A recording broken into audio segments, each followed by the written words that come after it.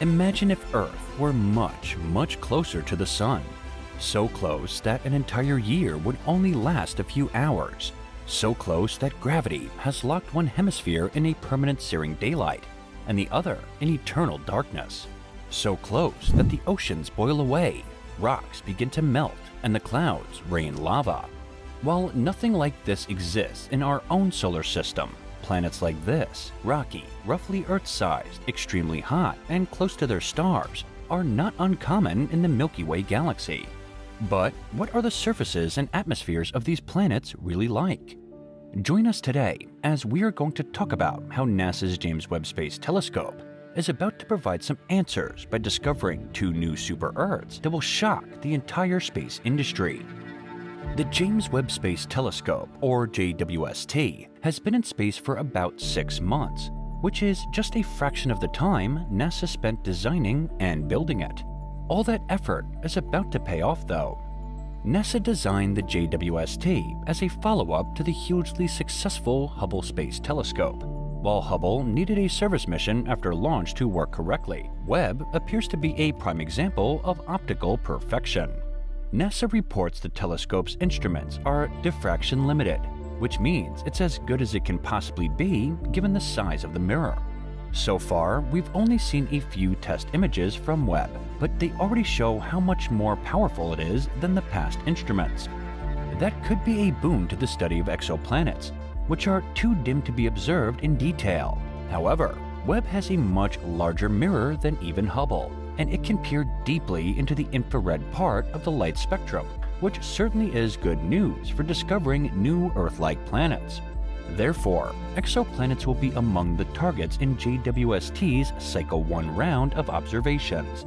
The exoplanet community elected Natalie Batalla to lead transit spectroscopy studies of these gas giants as part of these early observations. Her team will also develop data pipeline and processing techniques for the community to copy. Cycle 1 also includes observations for specific groups of astronomers. Last year, more than 2,000 groups submitted proposals to use JWST in the first cycle, but a time allocation committee selected 266. Dozens of these programs will look at planets, and out of all the exoplanets that JWST look at in Cycle 1, Natalie Batalla reckons that the 3 TRAPPIST planets that orbit their star's habitable zone probably have the best shot at featuring detectable biosignature gases. The TRAPPIST system is unique in that the star is very small, and so the relative feature size of the atmospheres doesn't need to be big in order for you to be able to see it, she said.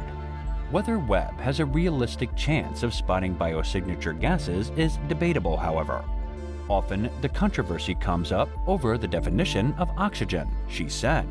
Oxygen absorbs 1 infrared wavelength in Webb's range of sensitivity, and so theoretically, an oxygen-rich transiting planet could put a noticeable dip in its star's spectrum at that wavelength. However, she said, the wavelength is just at the edge of where the detector loses sensitivity. Other types of combinations of gases will be easier to detect, but might be harder to definitively attribute to life. So Webb might just identify possibly living planets, which could then be examined more closely with future space telescopes. In addition, NASA's Nancy Grace Roman Space Telescope, slated to launch later this decade, is mostly designed to study dark energy, while on the other hand, Earth-like exoplanets are the purview of the future telescope concept provisionally known as LUV-X, an ultraviolet optical and IR telescope that will launch in the mid-2040s. Therefore, what we will look at then depends on what we learn in the next few years. Now, with its mirror segments beautifully aligned and its scientific instruments undergoing calibration, NASA's James Webb Space Telescope is just weeks away from full operation. Soon after the first observations are revealed this summer, Webb's in-depth science will begin. Included in the investigations planned for the first year are studies of 2 hot exoplanets classified as super-Earths for their size and rocky composition: the lava-covered 55 CANCRIE E and the airless LHS 3844b. Scientists will train Webb's high-precision spectrographs on these planets, with a view to understanding the geologic diversity of planets across the galaxy. as well as the evolution of rocky planets like Earth. So let's take a look at these one by one. Superhot Super-Earth 55 CANCRIE E. 55 CANCRIE E orbits less than 1.5 million miles from its Sun-like star, completing one circuit in less than 18 hours. With surface temperatures far above the melting point of a typical rock-forming mineral, the day side of the planet is thought to be covered in oceans of lava. Planets that orbit this close to their star are assumed to be tidally locked, with one side facing the star at all times.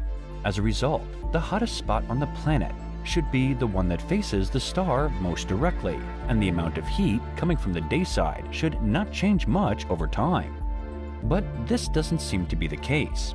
Observations of 55 CANCRIE E from NASA's Spitzer Space Telescope suggest that the hottest region is offset from the part that faces the star most directly, while the total amount of heat detected from the day side does vary. So, does 55 CANCRIE E have a thick atmosphere? One explanation for those observations is that the planet has a dynamic atmosphere that moves heat around. 55 CANCRIE E could have a thick atmosphere dominated by oxygen or nitrogen, explained Renyu Hu of NASA's Jet Propulsion Laboratory in Southern California, who leads a team that will use Webb's Near-Infrared Camera, or NIRCam, and Mid-Infrared Instrument, or MIRI, to capture the thermal emission spectrum of the day side of the planet. If it has an atmosphere, Webb has the sensitivity and wavelength range to detect it and determine what it is made of, Hu added. In addition, there is also a speculation according to which it is raining lava in the evening on 55 CANCRIE E. Therefore, another intriguing possibility, however, is that 55 CANCRIE E is not tidally locked. Instead, it may be like Mercury, rotating 3 times for every 2 orbits. As a result, the planet would have a day-night cycle. That could explain why the hottest part of the planet is shifted, explains Alexis Brandecker, a researcher from Stockholm University who leads another team studying the planet. Just like on Earth, it would take time for the surface to heat up. The hottest time of the day would be in the afternoon, not right at noon. Therefore, Brandecker's team plans to test this hypothesis using NIRCam to measure the heat emitted from the light side of 55 CANCRIE E during 4 different orbits. If the planet has a 3-to-2 resonance, they will observe each hemisphere twice and should be able to detect any difference between the hemispheres. In this scenario, the surface would heat up, melt, and even vaporize during the day, forming a very thin atmosphere that Webb could detect. In the evening, the vapor would cool and condense to form droplets of lava that would rain back to the surface, turning solid again as night falls. Now let's take a look at the second exoplanet on the list, which is somewhat cooler super-Earth LHS 3844b.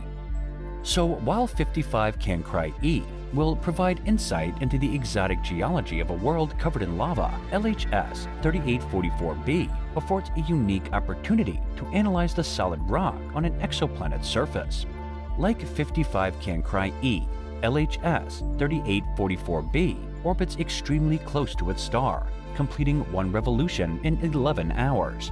However, because its star is relatively small and cool, the planet is not hot enough for the surface to be molten. Additionally, Spitzer observations indicate that the planet is very unlikely to have a substantial atmosphere. So, what is the surface of LHS 3844b made of? Well, we won't be able to image the surface of LHS 3844b directly with Webb. The lack of an obscuring atmosphere makes it possible to study the surface with spectroscopy. It turns out that different types of rock have different spectra, explains Laura Kridberg of the Max Planck Institute for Astronomy. You can see with your eyes that granite is lighter in color than basalt. There are similar differences in the infrared light that rocks give off. Kridberg's team will use MIRI to capture the thermal emission spectrum of the day side of LHS 3844b, and then compare it to spectra of known rocks like basalt and granite to determine its composition. If the planet is volcanically active, the spectrum could also reveal the presence of trace amounts of volcanic gases. So the importance of these observations goes far beyond just 2 of the more than 5,000 confirmed exoplanets in the galaxy. They will give us fantastic new perspectives on Earth-like planets in general, helping us learn what the early Earth might have been like when it was hot like these planets are today, said Kreidberg.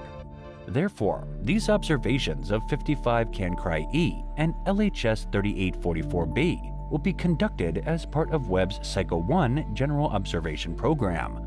And if everything goes well, it will turn out to be a huge success for the successor of Hubble and scientists who designed it for decades. And this is it for today. What are your thoughts on today's video? Also, don't forget to give this video a thumbs up, subscribe to the channel, and ring the bell icon for more amazing videos about space. And thank you for watching.